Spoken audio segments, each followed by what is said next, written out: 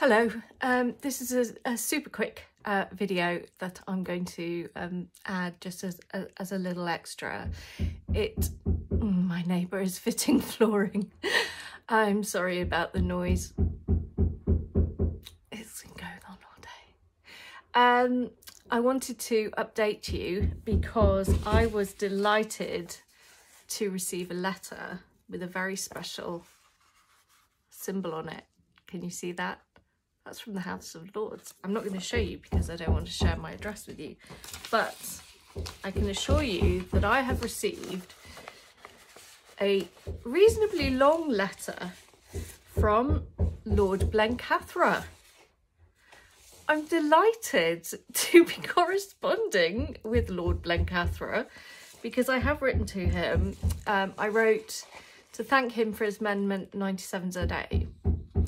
And then I did a round of thank you notes subsequent to that when the vexatious complaints were made against the peers to the parliamentary commissioner, and I was upset that they weren't dismissed out of hand on the basis of parliamentary privilege. So I have written several thank you notes to members of the House of Lords recently because it felt very hypocritical if I was going to ask you to do it and I hadn't done it myself. So I am keeping up with writing a couple of notes a day in my personal life and in terms of my activism. So I'm still behind. I've still got so many notes to write, but it is working. This idea of I'm trying to do more snail mail communication because I do actually think there's something very nice and special about getting a physical artifact in the post, particularly if it's one that someone has handwritten or one that someone has made. And so I'm really trying to keep up with that because I think it's a positive contribution to the discourse. Anyway, back to the letter.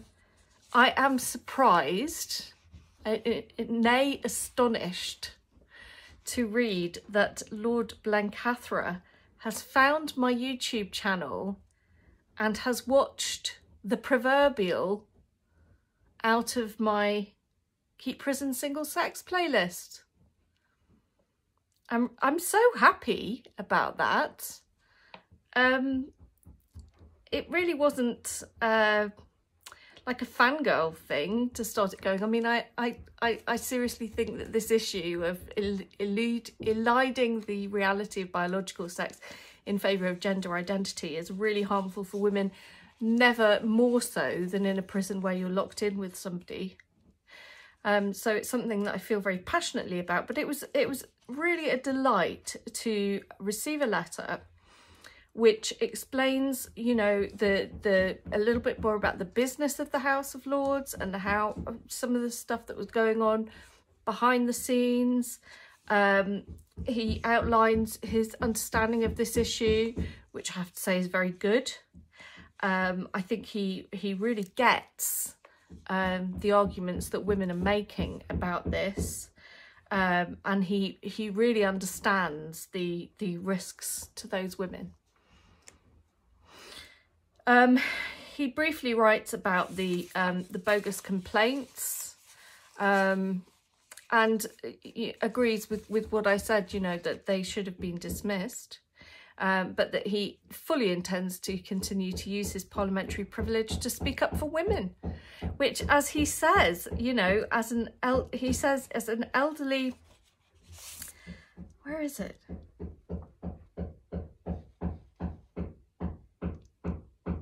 Heck is it?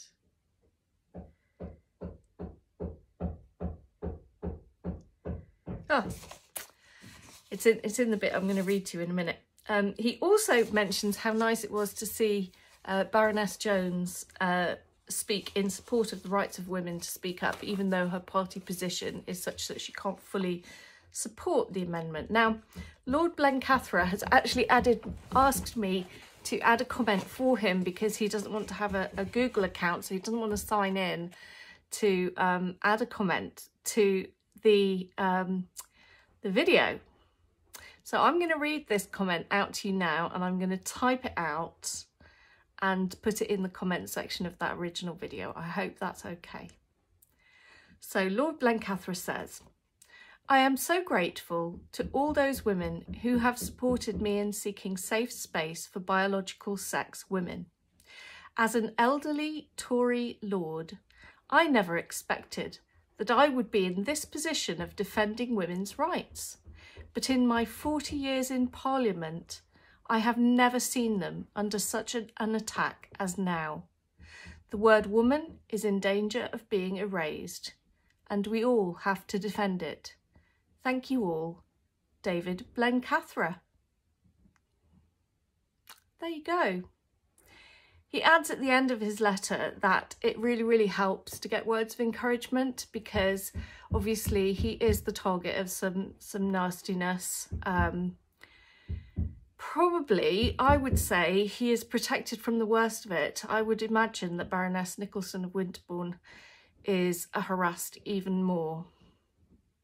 Isn't that lovely? A lovely gesture to write back and say to somebody that, yep, I am listening. I do understand that this issue is important, and I'm not going to stop speaking up for women that care about this. So I just want to add again, thank you to Lord David Blencathra. We on first name terms now? Can I call him Dave? I think not, but it's an absolute pleasure to receive a letter that is encouraging me in my activism while I'm encouraging him in his. That's how we're going to get through this. We're going to get through this by standing together and standing up for what we know is right. Thanks very much. I'll see you soon.